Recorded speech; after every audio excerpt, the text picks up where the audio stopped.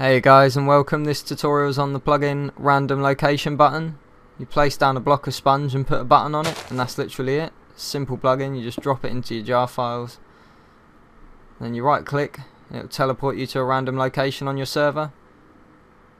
So as you can see, it obviously takes a little while to load where it's loading the chunks on your server.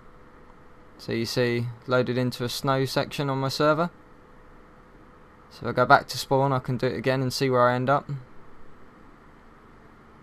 You end up in another location, so where am I going to land this time? Another snow bit, but obviously a different bit. There's pigs this time. So try it again. Go back, click the button. Really simple plugin. I think it's been quite cool on servers just to teleport you anywhere. Obviously you can find new things where it is. Maybe you can charge for pressing the button or something. Obviously spawned in the forest this time. There'll be a link in the description below to the download. So I'll just do it again, see where I spawn. So I spawned in a cave this time, so that's quite cool.